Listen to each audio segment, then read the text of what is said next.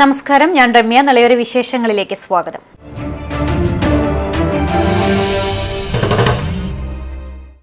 അക്കിത്തത്തിന് ജ്ഞാനപീഠം. മലയാളത്തിന്റെ പ്രിയ കവി അക്കിത്തം അച്യുതൻ നമ്പൂതിരിക്ക് ജ്ഞാനപീഠ പുരസ്കാരം ലഭിച്ചു. 11 ലക്ഷം രൂപയും സരസ്വതി ശില്പവും അടങ്ങുന്നതാണ് പുരസ്കാരം. സാഹിത്യത്തിന് നൽകിയ സമഗ്ര സംഭാവനകൾ മാനിച്ചാണ് പുരസ്കാരം. ഡൽഹിയിൽ ചേർന്ന സമിതി ഐക്യകണ്ഠേനയാണ് പുരസ്കാരം നിർണയിച്ചത്. ജ്ഞാനപീഠം പുരസ്കാരം ലഭിക്കുന്ന 6ാമത്തെ മലയാളിയാണ് അക്കിത്തം. തകഴി, എസ്.കെ. പൊറ്റക്കാട്, എം.ടി. വാസുദേവൻ നായർ, ഒ.എൻ.വി. കുറുപ്പ് എന്നിവരാണ് ഇതിനു മുമ്പ് ജ്ഞാനപീഠം നേടിയ മലയാളികൾ. പാലക്കാട് കുമരനെല്ലൂർ സ്വദേശിയായ അക്കിത്തം അച്യുതൻ നമ്പൂതിരി 46ഓളം കൃതികൾ രചിച്ചിട്ടുണ്ട്. ഇത് 93ാം വയസ്സിലാണ് അക്കിത്തത്തിന് പുരസ്കാരം ലഭിക്കുന്നത്. 2017 രാജ്യം പത്മശ്രീ ബഹുമതി നൽകി അക്കിത്തത്തെ ആദരിച്ചിരുന്നു. 2008 എഴുത്തച്ഛൻ പുരസ്കാരം നേടി. പ്രസിദ്ധമായ വേദപരീക്ഷയായ കടവല്ലൂർ അന്യോന്യത്തിന്റെ മുഖ്യ സംഘാടകൻ കൂടിയാണ്. 1926 മാർച്ച് 18 പാലക്കാട് ജില്ലയിലെ കുമരനെല്ലൂരിൽ അമ്മേറ്റൂർ അക്കിത്തത്ത് മനയിൽ വാസുദേവൻ നമ്പൂതിരിയുടെയും ചേകൂർ മനയ്ക്കൽ പാർവതി അന്തർജനത്തിന്റെയും മകനായിട്ടാണ് ജനനം.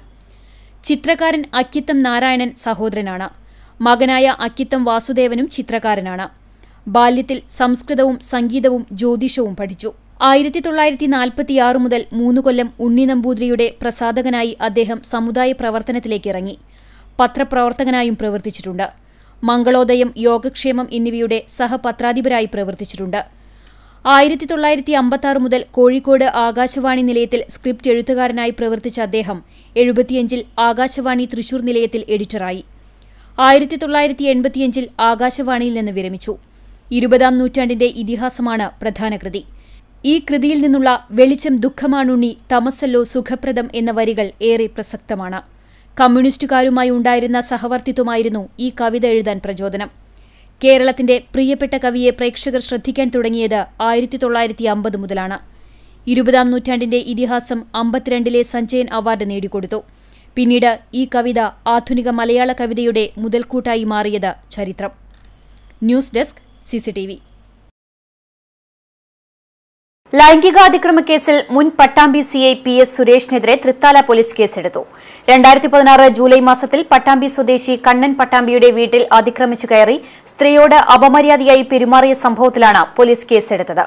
Pattambi judicial first class magistrate കോടതിയുടെ നിർദ്ദേശപ്രകാരമാണ് കേസ് രജിസ്റ്റർ ചെയ്തിട്ടുള്ളത്. തൊഴിലാളികൾക്ക് യാതൊരു സുരക്ഷാ ക്രമീകരണങ്ങളും ഒരുക്കാതെയാണ് വെള്ളിയങ്കല്ല് തടയണയുടെ അറ്റകുറ്റപ്പണികൾ പുരോഗമിക്കുന്നത് എന്ന് ആരോപണം ശക്തമാകുന്നു.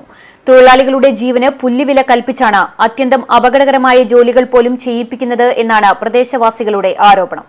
ഒഴുകിപ്പോകുന്ന ജലത്തിന്റെയും തടയണയിൽ സംഭരിക്കപ്പെടുന്ന വെള്ളത്തിന്റെയും കൃത്യമായ അളവ് ലഭിക്കാൻ വെള്ളിയങ്കല്ല് തടയണയിൽ അളവുകോലുകൾ സ്ഥാപിക്കുന്ന ജോലികളാണ് നിലവിൽ പുരോഗമിക്കുന്നത്. സുരക്ഷാ ബെൽറ്റുകളോ മറ്റു സുരക്ഷാ സംവിധാനങ്ങളോ ഒന്നുമില്ലാതെയാണ് തൊഴിലാളികൾ അളവുകോലുകൾ സ്ഥാപിക്കുന്നത്. മിക്ക സമയത്തും തടയണയുടെ ഷട്ടറുകളിൽ തൂങ്ങിപ്പിടിച്ചു നിന്നും മറ്റുമാണ് ഇവർ ജോലിയെടുക്കുന്നത്. കാലൊന്ന് തെറ്റിയാൽ പതിക്കുന്നത് ഉരുക്കു ഷട്ടറുകൾക്കിടയിലൂടെ താഴെ പുഴയുടെ കോൺക്രീറ്റ് കട്ടകളിലേക്കാണ്. പെയിന്റിംഗ് ജോലികളും സമാന രീതിയിൽ യാതൊരു സുരക്ഷാ ക്രമീകരണങ്ങളുമില്ലാതെയാണ് പൂർത്തീകരിച്ചത്. കൂടാതെ തടയണയുടെ സംരക്ഷണ ഭിത്തിക്കകത്തെ അറ്റകുറ്റപ്പണികളിലും തൊഴിലാളികളുടെ സുരക്ഷയ്ക്കായി ജലവിഭവ വകുപ്പ് അധികൃതർ യാതൊരു നടപടികളും സ്വീകരിച്ചിട്ടില്ല. അത്യാഹിതങ്ങൾ സംഭവിക്കുന്നതിന് മുൻപ് തന്നെ ആവശ്യമായ സുരക്ഷാ ക്രമീകരണങ്ങൾ തൊഴിലാളി സുരക്ഷയ്ക്കായി ഒരുക്കണമെന്നാണ് നാട്ടുകാരുടെ ആവശ്യം. CCTV news, Thrithala. Pattambi government taluk ആശുപത്രിയിലെ ഡയാലിസിസ് യൂണിറ്റ് ആരംഭിക്കാൻ നടപടിയാവുന്നു. ഇതിനായുള്ള സ്ഥലമേറ്റെടുപ്പ് നടപടിക്രമങ്ങൾ പൂർത്തിയായതായി മുഹമ്മദ് മോഹസിൻ MLA അറിയിച്ചു. പട്ടാമ്പി താലൂക്ക് ഗവൺമെന്റ് ആശുപത്രിയോട് ചേർന്നുള്ള റവന്യൂ വകുപ്പിന്റെ ഉടമസ്ഥതയിലുള്ള 41 സെന്റ് സ്ഥലമാണ് ആശുപത്രിയുടെ നവീകരണത്തിനായി വിട്ടുകൊടുത്തിരിക്കുന്നത്. ഏറെക്കാലമായി ഈ സ്ഥലം ആരോഗ്യവകുപ്പിനെ വിട്ടുകിട്ടുവാൻ വേണ്ട നടപടികൾ ആരംഭിച്ചിട്ട് ഇപ്പോൾ ഇതിന്റെ നടപടിക്രമങ്ങൾ പൂർത്തിയായതായി മുഹമ്മദ് മോഹസിൻ MLA അറിയിച്ചു. ഇതിന്റെ ഭാഗമായാണ് ആശുപത്രിയിൽ ഡയാലിസിസ് യൂണിറ്റ് ആരംഭിക്കുന്നത്. ഇതിനായി MLA 99 ലക്ഷം രൂപ നീക്കിവച്ചിട്ടുണ്ട്. ഇതിന്റെ പ്രവർത്തനങ്ങളും ഉടൻ ആരംഭിക്കുമെന്ന് മുഹമ്മദ് മോഹസിൻ MLA അറിയിച്ചു. നമ്മുടെ താലൂക്ക് ആശുപത്രിയുമായി ബന്ധപ്പെട്ട സ്ഥലമേറ്റെടുപ്പ് അതിൻ്റെ നടപടി നമ്മൾ കഴിഞ്ഞ 3 വർഷം മുമ്പ് തുടങ്ങിയതാണ്. താലൂക്ക് ആശുപത്രിയുടെ പരിസരത്തുള്ള സ്ഥലം അത് ഏറ്റെടുത്ത് അവിടെ ആശുപത്രി നവീകരണവുമായി ബന്ധപ്പെട്ട നവീകരണ പ്രവർത്തനങ്ങൾ നടത്താൻ വേണ്ടിയാണ് അത് ഏറ്റെടുപ്പുമായി മുന്നോട്ട് പോയത്. 41 സെന്റ് സ്ഥലം അവിടെ പുറമ്പോക്കായി കിടന്നിരുന്ന സ്ഥലം അത് പൂർണ്ണമായി സർക്കാർ ഏറ്റെടുത്ത് അത് താലൂക്ക് ആശുപത്രിയുടെ വികസനത്തിന് വേണ്ടി ഉപയോഗിക്കാൻ പറ്റുന്ന രീതിയിലുള്ള ഓർഡർ ഇറങ്ങി റവന്യൂ വകുപ്പിൽ നിന്ന്. 41 സെൻറ്റ് സ്ഥലമാണ്. ആ സ്ഥലം ഇപ്പോൾ താലൂക്ക് ആശുപത്രിയുടെ നവീകരണത്തിന് ഉപയോഗിക്കാമെന്ന ഓർഡറാണ് നമുക്ക് കിട്ടിയത്. ഏതാണ്ട് 2 വർഷത്തോളം അതിൻ്റെ നടപടിക്രമങ്ങളുമായി ബന്ധപ്പെട്ട് മുന്നോട്ട് പോയി. ആ സമയത്താണ് ഈ പ്രവർത്തനങ്ങൾ നടന്നത്. ഭൂമി ഏറ്റെടുപ്പ് ആയിട്ട് ബന്ധപ്പെട്ട് അതിൻ്റെ നടപടികളെല്ലാം പൂർത്തീകരിച്ചു കഴിഞ്ഞു. ഇനി അവിടെ നമുക്ക് ഡയാലിസിസ് സെൻറ്റർ അതിനുള്ള ഫണ്ട് MLA ഫണ്ടിൽ നിന്ന് കൊടുത്തിട്ടുണ്ട്. 99 ലക്ഷം രൂപയാണ് കെട്ടിടത്തിന് വേണ്ടി നമ്മളിപ്പോൾ ഫണ്ട് നീക്കി വെച്ചിട്ടുള്ളത്. നേരത്തെ ബഡ്ജറ്റിൽ ആശുപത്രി നവീകരണവുമായി ബന്ധപ്പെട്ട് തുക വകയിരുത്തിയിരുന്നെങ്കിലും വേണ്ടത്ര സ്ഥലമില്ലാത്തതുകൊണ്ട് അവിടെ ആ പ്രവർത്തനം നമുക്ക് ആരംഭിക്കാൻ കഴിഞ്ഞിട്ടുണ്ടായിരുന്നില്ല. എന്നാൽ ഇപ്പോൾ സ്ഥലം ലഭ്യമായി. ഇനി ബഡ്ജറ്റ് വർക്കിനോ മറ്റുള്ളതിനോ ഒന്നും കാത്തു നിൽക്കുന്നില്ല. പട്ടാമ്പി മണ്ഡലത്തിലെ ഗ്രാമീണ റോഡുകളുടെ നവീകരണത്തിന് 30 കോടി രൂപയുടെ അനുമതി ലഭിച്ചതായി മുഹമ്മദ് മോഹസിൻ MLA വാർത്താസമ്മേളനത്തിൽ അറിയിച്ചു. ഇതിൽ നബാർഡ് ധനസഹായത്തോടെ 6 കോടി രൂപ ചിലവിൽ തിരുവേഗപ്പുറ പള്ളിപ്പുറം റോഡ് റബ്ബറൈസ് ചെയ്യും. ഇതിന്റെ ടെൻഡർ നടപടികൾ ആരംഭിച്ചുവെന്നും മുഹമ്മദ് മോഹസിൻ MLA പറഞ്ഞു. ഇട്ടക്കടവ് വണ്ടുന്തറ റോഡ് നവീകരണത്തിന് 13 കോടി രൂപയുടെ അനുമതി നേരത്തെ തന്നെ ലഭിച്ചതാണ്. ഇതിന്റെ നിർമ്മാണ പ്രവർത്തനങ്ങൾ അടുത്ത ആഴ്ച മുതൽ ആരംഭിക്കും. കൂടാതെ പട്ടാമ്പി മൃഗാശുപത്രി ശങ്കരമംഗലം മുതുതല റോഡിന് 7 കോടി രൂപയും മുതുതല ചെറുകുടങ്ങാട് റോഡിന് 2 കോടി രൂപയും അനുവദിച്ചിട്ടുണ്ട്. Nellaya Mappattukara road, Naduvattom Koorachippadi road, Kaippuram Chembra road എന്നിവയുടെ നവീകരണത്തിനും ഫണ്ട് അനുവദിച്ചിട്ടുണ്ട്. പല പ്രവൃത്തികളും ഏറ്റെടുക്കാൻ കരാറുകാർ മുന്നോട്ട് വരാത്ത സാഹചര്യമാണ് നിലവിലുള്ളത്. ഈ പ്രവൃത്തികൾ വീണ്ടും ടെൻഡർ വെച്ചിരിക്കുകയാണെന്നും പ്രവൃത്തികൾ ഏറ്റെടുക്കാൻ കരാറുകാർ മുന്നോട്ട് വരുമെന്നാണ് പ്രതീക്ഷിക്കുന്നതെന്നും മുഹമ്മദ് മോഹസിൻ MLA പറഞ്ഞു.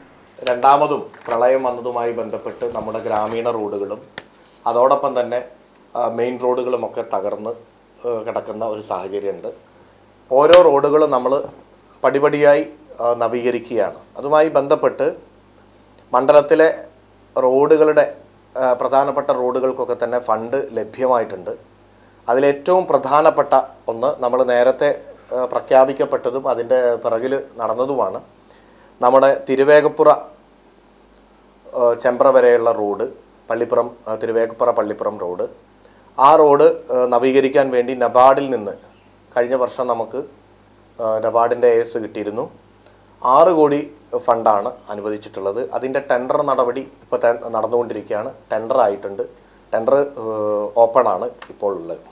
അപ്പം അതുകൊണ്ട് തന്നെ അത് ഒരു പ്രധാനപ്പെട്ട ഒരു അച്ചീവ്മെൻ്റാണ്. ഏറ്റവും പ്രധാനപ്പെട്ട ഒരു റോഡാണ് തിരുവേഗപ്പുറ പഞ്ചായത്തിലെ.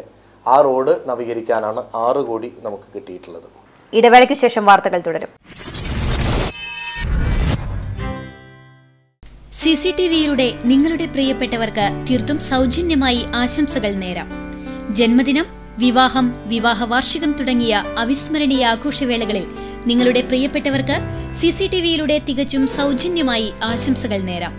അതിനായി ഫോട്ടോയും വിശദാംശങ്ങളും മെയിൽ അയയ്ക്കുകയോ അല്ലെങ്കിൽ ഓഫീസിൽ വൈകിട്ട് 4 മണിക്കുള്ളിൽ നേരിട്ടെത്തി നൽകുകയോ ചെയ്യാം. WhatsApp number 89 43 35 14 00. Mail ID cctvnews@gmail.com. ആശംസകൾ മെയിൽ അയക്കുന്നവരും വാട്സ്ആപ്പ് ചെയ്യുന്നവരും നിർബന്ധമായും ഓഫീസിൽ വിളിച്ച് ഉറപ്പുവരുത്തേണ്ടതാണ്. കൂടുതൽ വിവരങ്ങൾക്ക് 89 43 35 14 00, 89 43 35 14 26. നമ്പറുകൾ ഒരിക്കൽ കൂടി 89 43 35 14 00, 89 43 35 14 26. CCTV, നിങ്ങളുടെ സ്വന്തം പ്രാദേശിക ചാനൽ. വാർത്തയിലേക്ക്. മേഴത്തൂർ കിഴക്കേ കോടനാട് പുതുക്കുളങ്ങര അയ്യപ്പ ഭഗവതി ക്ഷേത്രത്തിലെ 6ാമത് ശ്രീമദ് മഹാഭാഗവത സപ്താഹ യജ്ഞം 6ാം ദിവസം പിന്നിട്ടു. നവംബർ 23 മുതൽ നവംബർ 30 വരെയാണ് ചടങ്ങുകൾ നടക്കുന്നത്. ചടങ്ങിനോടനുബന്ധിച്ച് ശനിയാഴ്ച ഊട്ടും നടന്നു. ശനിയാഴ്ച കാലത്ത് 7:30 മുതൽ സമ്പൂർണ്ണ നാരായണീയ യജ്ഞം, വൈകിട്ട് 5-ന് യജ്ഞാചാര്യൻ കിഴക്കേടം ഹരിനാരായണ നമ്പൂതിരിക്കും സഹ ആചാര്യന്മാർക്കും സ്വീകരണം, തുടർന്ന് ദീപാരാധന എന്നിവയുമുണ്ടായി. വൈകിട്ട് 6:30-ക്ക് സംപൂജ്യ സ്വാമി പ്രഭാകരാനന്ദ സരസ്വതി ചടങ്ങുകളുടെ ദീപ പ്രോജ്വലനം നിർവഹിച്ചു. CK സന്ദീപ് അധ്യക്ഷനായി. ക്ഷേത്രം തന്ത്രി പൊട്ടക്കുഴി നാരായണൻ നമ്പൂതിരിപ്പാട് വിശിഷ്ടാതിഥിയായി. മണികണ്ഠൻ ഓട്ടിരി, KP സുരേഷ് എന്നിവർ പങ്കെടുത്തു. ക്ഷേത്രത്തിൽ നാമജപം പഠിക്കുന്ന കുട്ടികളുടെ ലളിതാ സഹസ്രനാമ പാരായണവുമുണ്ടായി. ചടങ്ങുകളുടെ ഭാഗമായി 24-ാം തീയതി മുതൽ വൈകിട്ട് 7:30 മുതൽ കുട്ടികളുടെ വിവിധ കലാപരിപാടികളുമുണ്ടായി. 5-ാം ദിനമായ വ്യാഴാഴ്ച ശ്രീകൃഷ്ണലീലകൾ, കാളിയമർദ്ദനം, കംസവധം ഭാഗങ്ങൾ പാരായണം ചെയ്തു. തുടർന്ന് വൈകിട്ട് താലത്തിന്റെ അകമ്പടിയോടെ രുക്മിണി സ്വയംവരമുണ്ടായി.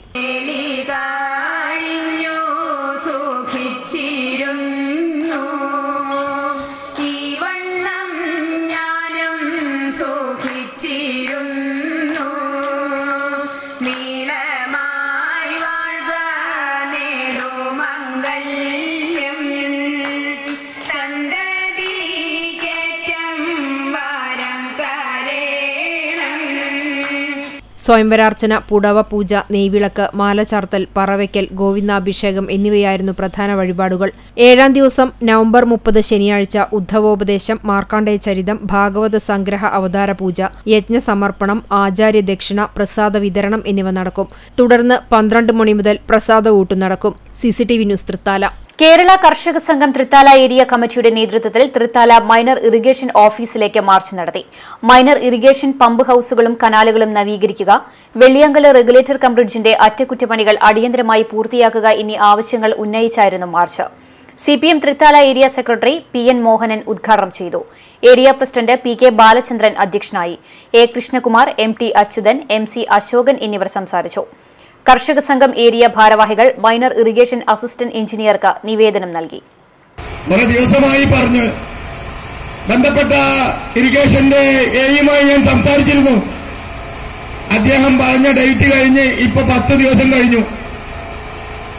കഴിഞ്ഞ വെള്ളിയാഴ്ച പൈപ്പൊക്കെ വന്ന് കാര്യങ്ങൾ നിർവഹിക്കും, നിങ്ങൾ അതുവരെയുള്ള സമയം തരണമെന്നാണ് പറഞ്ഞത്. അപ്പോൾ എന്താണ് ഇതിന് തടസ്സം എന്നുള്ളതാണ് ഞങ്ങൾക്ക് അറിയേണ്ടത്. നിങ്ങൾ പറയും തടസ്സം എന്താണ് എന്നുള്ളത്. തടസ്സം നീക്കാൻ ആവശ്യമായുള്ള ഇടപെടലും കൂടി ഞങ്ങൾ നടത്താം. അതല്ല ഇതൊക്കെ ശരിയായി കഴിഞ്ഞാൽ അതിന്റെ മേലെ കയറി വർത്താനം പറയാൻ വേണ്ടിയിട്ടല്ല നിൽക്കുന്നത്. ചാലിശ്ശേരി മുലയംപറമ്പത്ത് ക്ഷേത്ര സന്നിധിയിൽ 23ാമത് മുഴുവൻ വിളക്കാഘോഷം ശനിയാഴ്ച നടക്കും. രാവിലെ 5-ന് ക്ഷേത്രത്തിൽ ഗണപതി ഹോമം, കുടിവെപ്പ്, 11-ന് ഉച്ചപ്പാട്ട്, തുടർന്ന് അന്നദാനം ഉണ്ടാകും. വൈകിട്ട് 4:30-ന് കൂവേശ്വര ശിവക്ഷേത്രത്തിൽ നിന്ന് പാലക്കുമ്പ് എഴുന്നള്ളിപ്പ് ആരംഭിക്കും. മാളികപ്പുറങ്ങളുടെ താലം, ഉടുക്കുപാട്ട്, ചെണ്ടമേളം, ഗജവീരൻ എന്നിവ അകമ്പടിയാകും. ക്ഷേത്ര മൈതാനത്ത് വൈദ്യുതി ദീപാലങ്കാരം ഒരുക്കിയിട്ടുണ്ട്. 6:30-ന് ഭക്തിഗാനസുധ നടക്കും. പട്ടിശ്ശേരി മങ്ങാട്ടുവീട്ടിൽ ഗോവിന്ദൻ നായർ സ്മാരക വിളക്ക് സംഘമാണ് നേതൃത്വം നൽകുന്നത്. പാലക്കുമ്പ് ക്ഷേത്ര സന്നിധിയിലെത്തിയാൽ ദീപാരാധന, തായമ്പക, അയ്യപ്പൻപാട്ട് എന്നിവയുണ്ടാകും. പുലർച്ചെ പാൽക്കുടം എഴുന്നള്ളിപ്പ്, തിരിയൊഴിച്ചിൽ, കനലാട്ടം, വെട്ടുംതട എന്നിവ നടക്കും. വിളക്കാഘോഷ committee president Sivasankaran, secretary CV Manikandan, treasurer Raju എന്നിവർ ആഘോഷങ്ങൾക്ക് നേതൃത്വം നൽകും. ഇനി നവമാധ്യമ കാഴ്ച.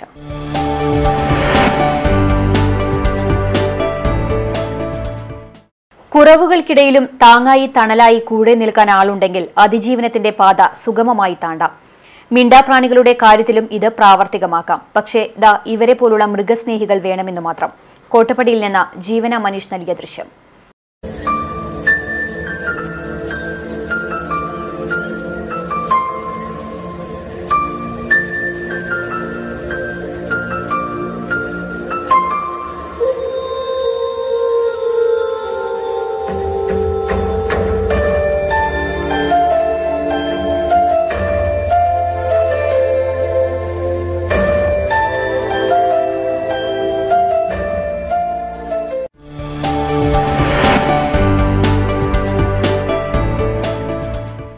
ഇതോടെ നെളിയോര വിശേഷങ്ങൾ സമാപിക്കുന്നു. കൂടുതൽ വാർത്തകൾക്കും വിശേഷങ്ങൾക്കും തത്സമയം CCTV ചാനൽ കാണുവാനുമായി ഞങ്ങളുടെ വെബ്സൈറ്റ് cctv.online.tv സന്ദർശിക്കുക. നമസ്കാരം.